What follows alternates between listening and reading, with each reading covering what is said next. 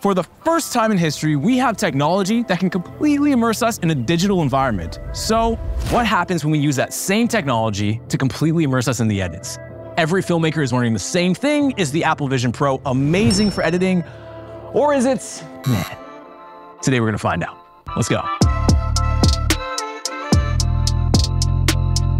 Before we do that, my name is Josh Goovy. If you don't know me already, I'm a travel filmmaker who's obsessed with adventure and telling stories, and you can find my socials below if you're interested. So let's dive into this. Let's see if editing is gonna be efficient on here, if editing can be fast, if this immersiveness is actually gonna transform into being more involved in the video that you're working on, and let's find out if moving files around, getting stock footage, and things like music or sound effects into your timeline is practical using this thing. There's two really main ways to edit on this thing right now. One of those ways is using DaVinci Resolve inside of the Apple Vision Pro, and the other way is connecting the Apple Vision Pro to your computer and then using your computer screen within the Apple Vision Pro.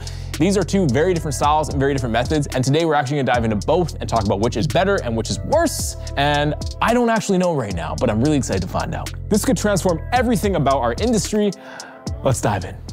All right guys, so diving into the Vision Pro interface here, let's first talk about editing solely on the device. Currently, there's only one application you can do this with, and that is DaVinci Resolve. This app is actually designed for iPad, so it isn't necessarily designed to be used specifically with the Vision Pro, but it does work. And what's cool here is I really get to set up my own ideal office. If I want to be somewhere else, I can be, just by turning this dial.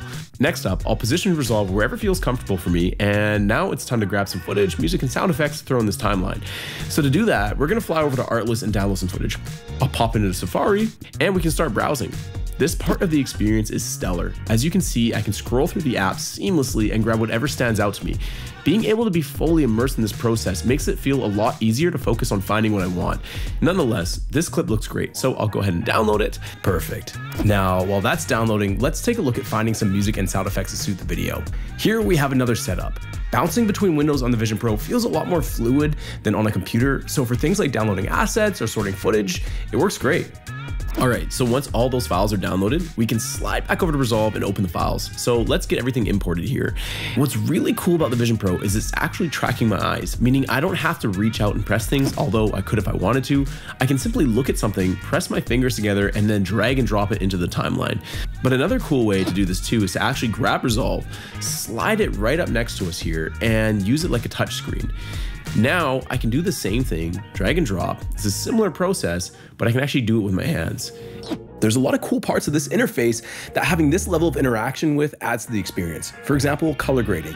The gestures through the Vision Pro, whether using your eyes or being hands-on, gives you the ability to be up close and personal with the controls. Being able to dive into the color wheels and actually fine-tune those things with your fingers definitely makes you feel more connected with what you're actually doing. So that is honestly nothing short of incredible. That being said, there are some bugs in this process. Currently using the iPad app, it's pretty fun to use, but it's not always a super smooth user experience. I had a hard time like pulling clips into the actual project sometimes. In terms of editing solely on the Vision Pro, I probably wouldn't use it for that yet, just because using the iPad app, it doesn't feel perfect yet. It's almost there. As soon as there's a native app for this thing, it's going to be insane. So would I use it? Will I use it for that? Yes, but I'm really anticipating the release of an app that's like driven and designed for this. And that's what I'm excited to see. In terms of finding footage, music, and like scrolling through something like Artlist, it's super immersive. The audio on the Vision Pro is incredible. And if you want to take it up a notch, you can kind of throw some headphones on top of that, connect them from Bluetooth like AirPods. That whole piece of the pie feels A1. But before we get all hot and bothered about this, the ultimate game changer could be combining this with our laptop. We can actually embed our laptop screen into the Vision Pro, and I've heard that this process is amazing. But before we dive into that, guys, if this has been helpful for you at all, if this is something that is interesting, don't forget to like and subscribe. Artlist posts tons of videos for creators that are aimed for helping you, guide you through this process, find out what's good, find out what's bad, and ultimately win at all of this. All right? So diving in, connecting your MacBook is incredibly easy. Throw on your Vision Pro, look at your MacBook, and press connect. Then your entire desktop appears in the Vision Pro space. Now, while you don't have touch controls currently, you can use a wireless mouse and keyboard if you want mobility, or just have your laptop beside you like I do here. Through external apps, you can actually add monitors and extend your display so you can build out the perfect office in the Vision Pro space.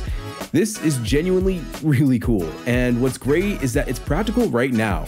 Ever since I got the Vision Pro, this is actually how I started editing my videos now. You can be more immersed in the experience, I find myself more focused, and it's also like being able to edit in a movie theater whenever you want. It's stellar. And what's cool is that it means that the Vision Pro is practical right now. You don't have to wait for the right apps to come out. You don't have to wait for the updates. Right now, you can have a more efficient editing process using this thing, and in the future, it's only going to get better. Bam.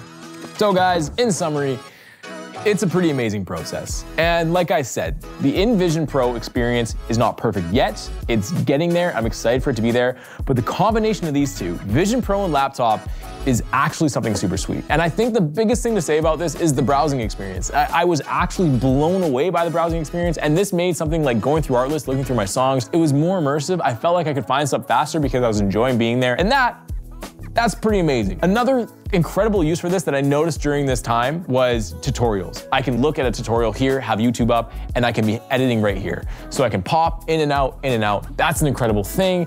Scrolling through Artlist is an incredible thing. And of course, editing is incredible. But guys, that covers everything. I hope that this was helpful for you. And I hope that if you do get the chance to use one of these, you get a chance to try editing with it. But nonetheless, I will see you on the next one. Peace.